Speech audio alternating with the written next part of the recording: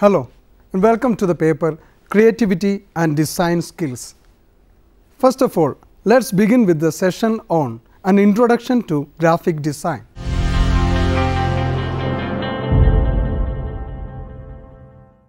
We are all familiar with the popular adage, a picture is worth 1,000 words. Simply means that a complex idea can be conveyed much easily and effectively using an image instead of long narratives. The term graphic design or visual communication or communication design also relate to the idea that graphical representation can easily communicate with the viewers compared to the plain text representation.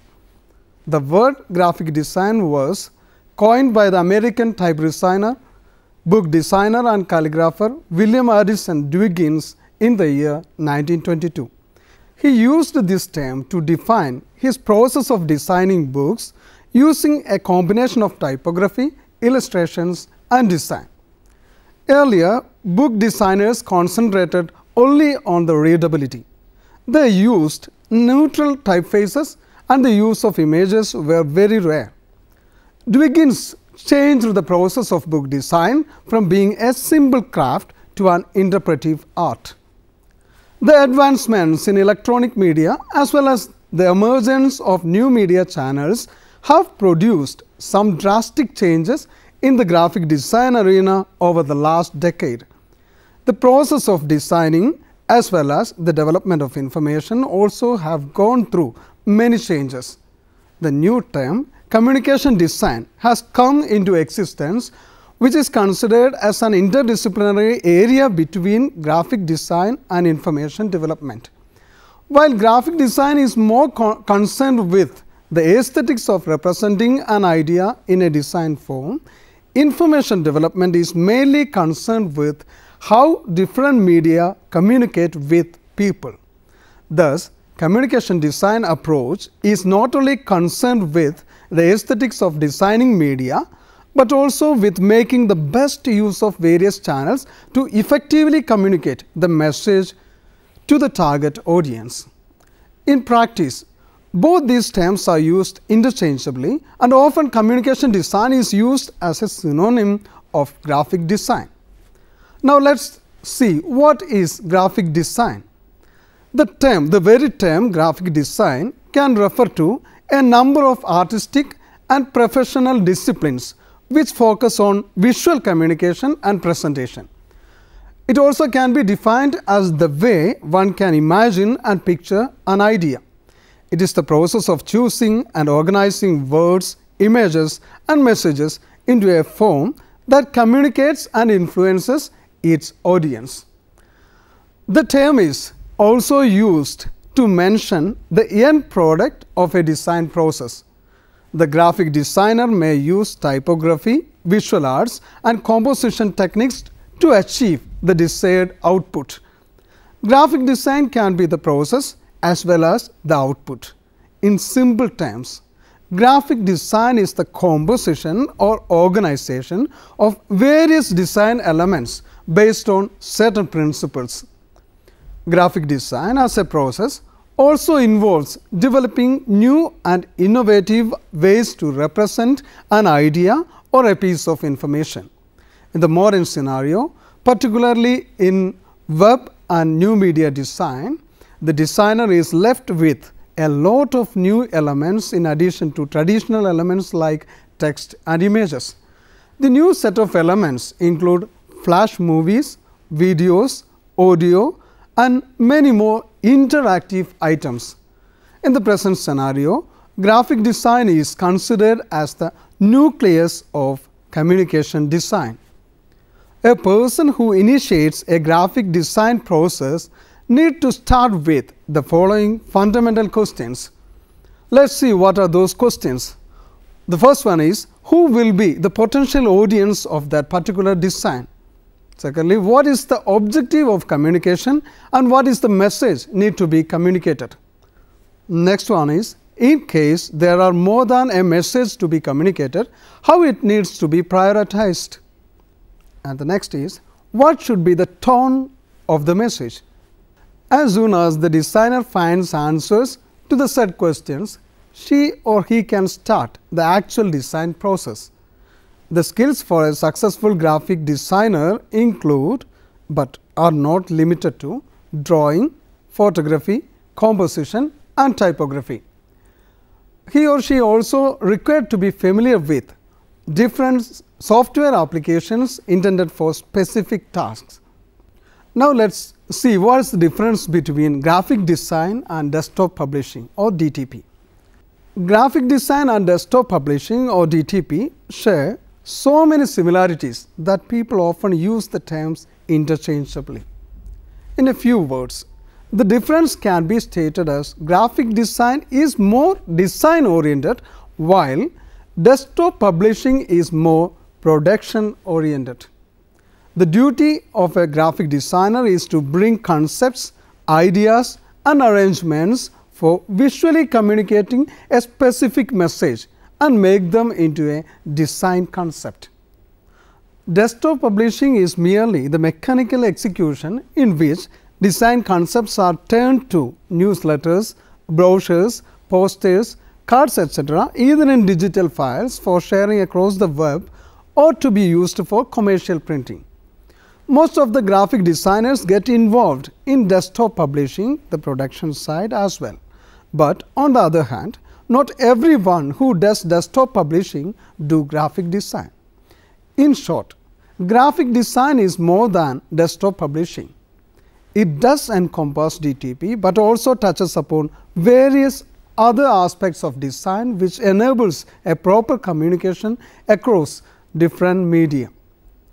Graphic design requires considerably more expertise, experience and also advanced software compared to desktop publishing. Now, let us discuss which are the theories that are related with graphic design, the fundamental theories. In this section, we cover a few of the fundamental theories which are often used in the field of graphic design. The first theory that we are going to discuss about is Gestalt theory. The Gestalt theory or the old form theory defines the principles of perception. The theory refers to the form forming capability of our senses, particularly with respect to the visual recognition of figures and all forms instead of just a collection of simple lines and curves. The all is greater than the sum of the parts is something which is often said while explaining Gestalt theory. The Gestalt laws are used in graphic design also. The laws can be used as guides while composing a design. Utilizing the Gestalt principles can make designs more coherent, connected or unified. The following are the innate mental laws that determine how humans see and perceive images. The first one is emergence. Emergence is the process of complex pattern formation from simpler rules. It is demonstrated by the perception of the dog picture, which depicts a Dalmatian dog sniffing the ground in the shade of overhanging trees. The dog is not recognized by first identifying its parts, including feet, ears, nose, tail, etc., and then inferring the dog from those component parts. Instead, the dog is perceived as a all at once.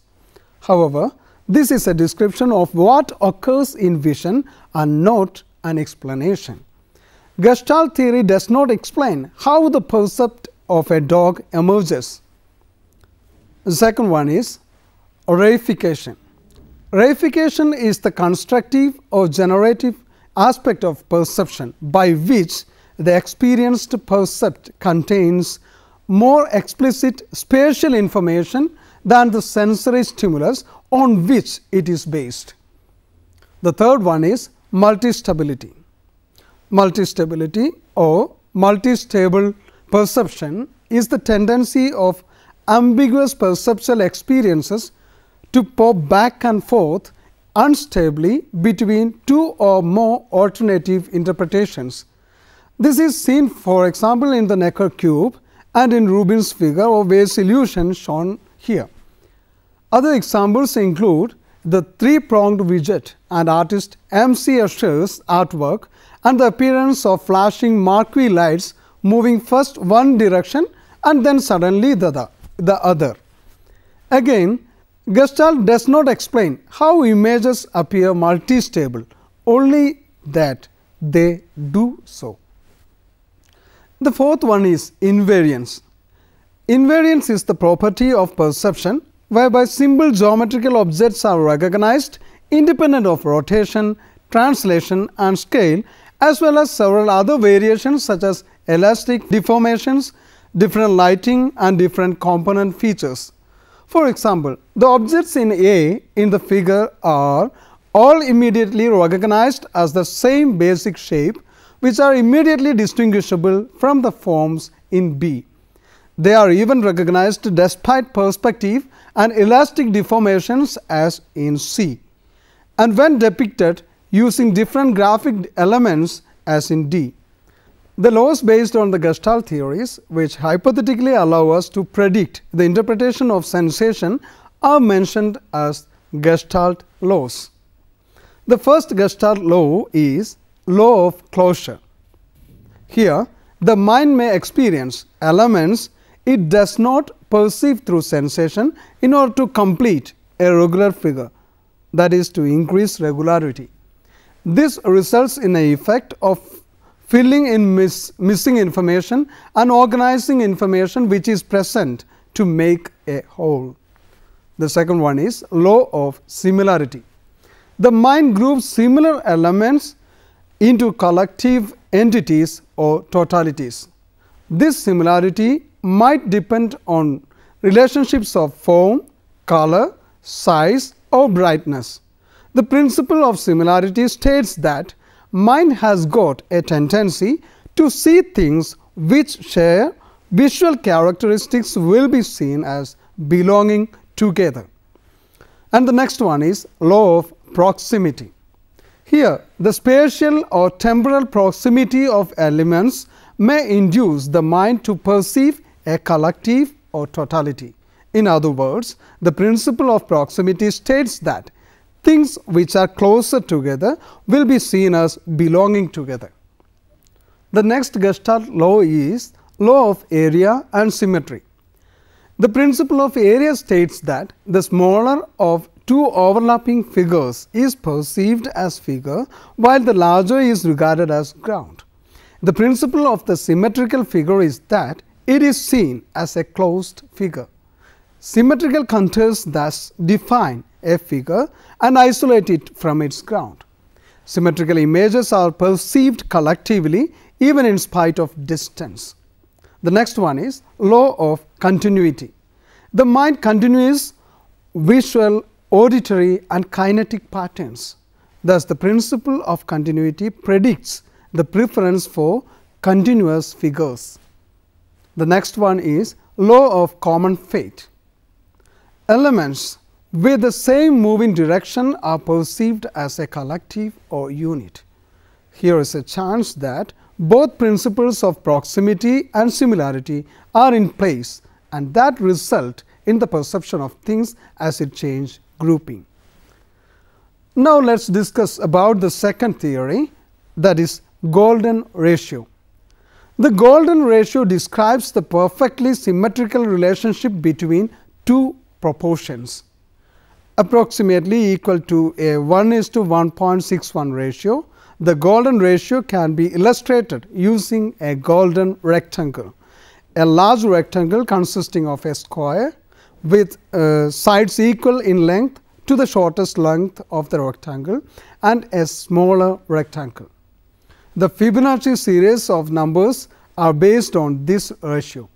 The concept of golden ratio can be applied in graphic designs to create separate entities in a design. Another theory that is related with graphic design is rule of thirds. The rule of thirds is a theory dictating how an image should be composed in order to create an aesthetically pleasing result. In all honesty, it is more of a guideline than an actual rule. The basic principle behind the rule of thirds is to imagine breaking an image down into thirds. both horizontally and vertically, so that you have 9 parts. With this grid in mind, the rule of thirds now identifies 4 important parts of the image that one should consider placing points of interest while the image is framed. Not only this, but it also gives 4 lines that are also useful positions for elements in an image. The theory is that if we place points of interest in the intersections or along the lines, then the image becomes more balanced and will enable a viewer of the image to interact with it more naturally. Studies have shown that when viewing images, people's eyes usually go to one of the intersection points most naturally rather than to the center of the image. Using the rule of thirds works with this natural way of viewing an image rather than working against it. Now let us move to the next topic, types of graphic design. Graphic design utilizes the various elements such as typography, photography, illustration, animation and color to solve visual communication problems. With the development of computer and a variety of graphic design softwares, new areas emerged out of graphic design. The areas can be broadly classified into publication design, identity design, web design and interface design. The first one is publication design. Publication design is one of the important aspects for media outlets, artists, promotional projects and many other disciplines to communicate effectively. It is the most common form of graphic design which can be found all around in the form of brochures, magazines, advertisements, product covers, photo albums, letterheads, identity cards, banners, flex boards and so on. Thus, this stream of graphic design can be considered as any design which is printed. The medium and the material used may change according to its purpose. The designers need to coordinate with the editorial team or the content developers and should plan their designs based on the requirement. Now let us move to the another topic, identity design. Identity design involves the design of logos, brand identities, letterheads, forms, color schema and so on. More than designing some materials, identity design is more concerned with giving a personality to an organization, product or service. Often it is shaped around the perceptions of the audience.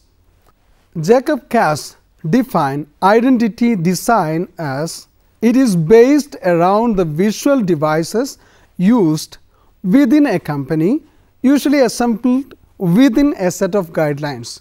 These guidelines that make up an identity usually administer how the identity is applied throughout a variety of mediums using approved color palettes, fonts, layouts, measurements and so forth. These guidelines ensure that the identity of the company is kept coherent, which in turn allows the brand as a whole to be recognizable. Now let us move to another topic, web design. Web design is the design of different web pages and bringing them together to form a website.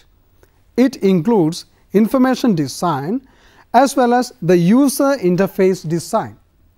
The necessary programming required to make a website functional is not a part of web design.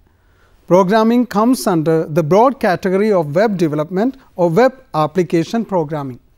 Thus, the term web design is normally used to describe the design process relating to the front end or client side design of a website, including writing markup.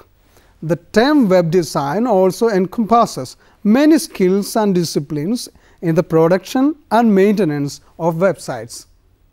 And the next topic is interface design. Interface can be defined as the front end, where the users interact to use an application or a device. Interface design or user interface design primarily involves the design of front end. The user interface designers are also responsible for designing the navigation as well as the various windows which is required for proper user interaction. The prime concern of user interface design is to make the user's experience as simple and efficient as possible. User interface design aims to enhance the visual usability and technological qualities of an interface. It adds to the satisfaction of the person using a product or a service. In recent times, user interface design has evolved into yet another stream, namely user experience design, UXT or UED or XT, which focuses on enhancing the user experience by making necessary improvements in the usability and accessibility of a particular interface. The stream not only focuses on the visual aspects of the interface design, but also looks into how each element will interact with the user and how the experience could be improved. And the next topic is communication design. Communication design is considered as an interdisciplinary area between the graphic design and information development. It can be also considered as a system-based development approach in which the entirety of the media and message is considered as a single integrated process than a series of discrete actions. In the year 1983, Patrick Marsh coined the term communication design in his book Messages That Work: A Guide to Communication Design. It is considered as one of the earliest use of the term. In this book, Marsh mentions that the communication design model consists of a source, a message and a receiver, and he devised a 21-step systematic process to designing effective communications. In his book titled Communication Design: Principles, Methods and Practice, published in the year 2004, George Faraskara defines the term visual communication like this. Visual communication design, seen as an activity, is the process of conceiving, programming, projecting and realizing visual communications that are usually produced through industrial means and are aimed at broadcasting specific messages to specific sectors of the public. This is done with a view toward having an impact on the public's knowledge, attitudes or behavior in an intended direction. Referring to this definition, Joanna Chowker in her study concludes that within this context, the field of communication design would only differ from that of visual communication design in the produced outcomes, which might be visual, but could also cover a broad spectrum of sensory channels such as auditory, tactile, olfactory, gustatory or any combination of these. In the same study, Joanna summarizes Faraskara's recommendations for an effective communication design process, and it goes like this. The first one is a collaborative approach with stakeholders and end users. Secondly, an interdisciplinary research approach. Thirdly, an extended process that includes problem identification in the beginning and evaluation in the end. Luminant Design, a New York-based design firm with 15 years of expertise in communication problem solving analysis and design in architecture and engineering, software and graphic design environments, defines communication design like this. Communication design is the practice of planning and shaping a message in content, form and delivery. Communication designers craft effective and expressive ways to share ideas with others using an approach focusing on both problem solving and persuasion. Communication design is a both broad term and field. It potentially encompasses a number of design practices including information design, information architecture, advertising and marketing. Communication design is about message and effect, It focuses on touching people through transmission of ideas. Therefore, communication design comes with a responsibility to compassionately understand the recipient's existing perceptions and systems of beliefs while designing solutions that fulfill the sender's goals in sharing his or her ideas. These definitions make it clear that communication design is not just about the process of designing the end product, but also deals with back-end activities related to the production itself. Lastly, let us discuss about composition. Composition is the key in any form of design, and graphic design or communication design is no exception. Composition is the combining of distinct parts or elements to form a whole. It can also be the manner in which such parts are combined or related. In a graphic designer's point of view, it can be explained as the harmonious arrangement of elements of design in relation to each other and to the whole. The quality of a design heavily relies on its composition. In this section, we will be looking at the different elements and principles of design employed while composing a design. The elements can be considered as basic components or units present in the composition of any visual design as work of art. They as a whole form the design and gives an idea to the viewer. In practice, each design element may contribute in the formation of another element. The elements of design include point, line, shape and form, space, size, direction, color and texture and pattern. The elements of a design are the what of a design, then the principle are the how. If the elements are the ingredients of a dish, then principle can be thought of as the recipe for preparing that dish. As already stated, the composition is the placement or the arrangement of visual elements in a defined area of canvas.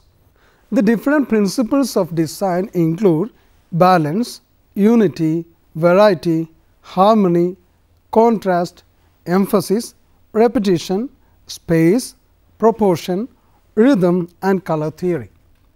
Now, let us summarize what we have already discussed in this session. In this module, the different forms of design and how the graphic design field has evolved into communication design has been discussed.